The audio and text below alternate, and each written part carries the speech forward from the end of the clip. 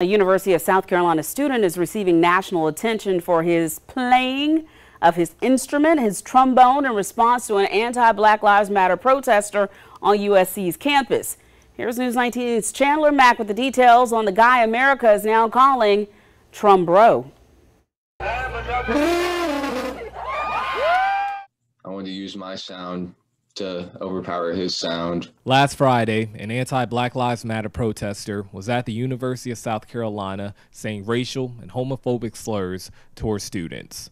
That's when Trey Hogan, a freshman USC student and a member of the school's band, decided to use his instrument to drown out the hateful words. I was trying to use my sound to overpower his sound because he was saying some pretty offensive stuff. It was like very racist, very homophobic.